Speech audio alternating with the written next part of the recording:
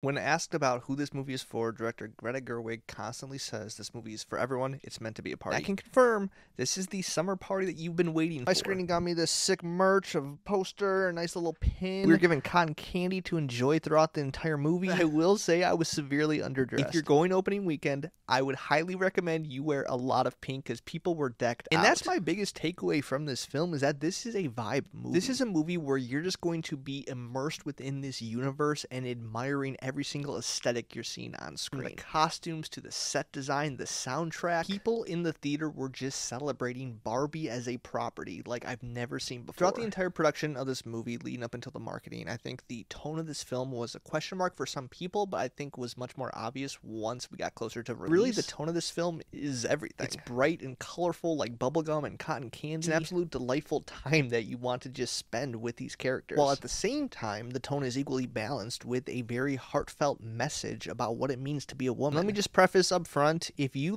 really hate women, you're not going to like this movie at all. I can already tell that there are going to be groups of people out here not liking this movie for that message, walking away thinking that this is somehow anti-man. And if your idea of anti-man is simply women empowerment, then maybe you just should skip this one. But even within that broad message, there's a lot of nuance to it, especially with the character and property of Barbie. I'm actually very impressed of how they were able to walk this line of critiquing Barbie as a historical property, but also celebrating what she does for women. For some people, Barbie represents what young girls can be when they grow up, which is anything. But a more critical approach to Barbie is the negative side to her being this standard of what women need to be, whether it be the way they look or act. And this movie talks about all of that, how Barbie has been both of those things to women, and how Barbie can move forward in being a more positive light to pretty much everyone. So while that's the moral, I think the execution of it could be hit or miss. There's nothing subtle about it, and I don't think that's a bad thing. But there were definitely moments where the movie felt like it completely stopped to break the fourth wall, to just really hone in on telling us what the message is. But that's such a very small critique because the overall story that it does tell is very powerful. People were crying, laughing, cheering. My audience really connected with it. This is also without question the funniest film I've seen this year. And it's funny for multiple reasons. One being the tone that I described, with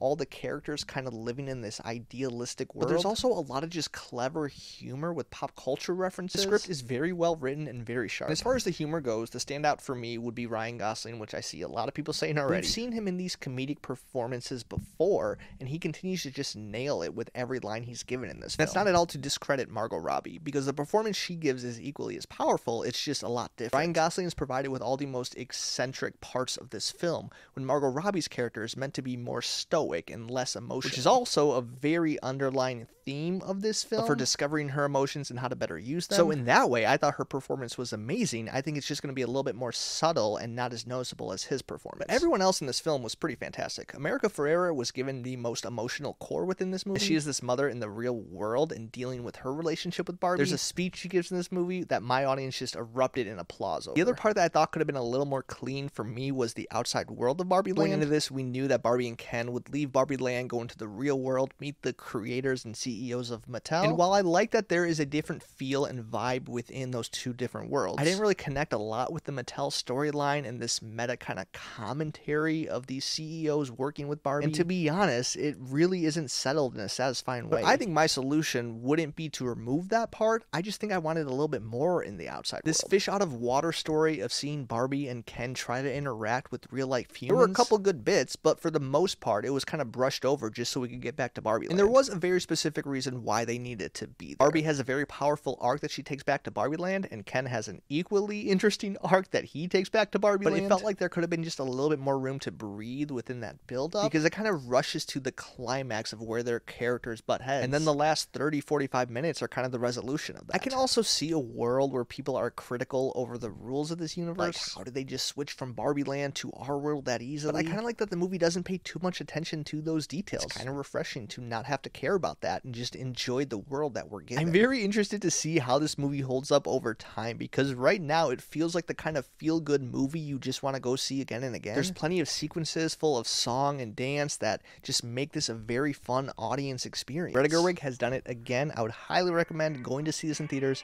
and wear some pink. So that's Barbie. Have you seen it? What do you think? Comment below. Don't forget to like and subscribe if you want to see more content like this, and I will see you next time.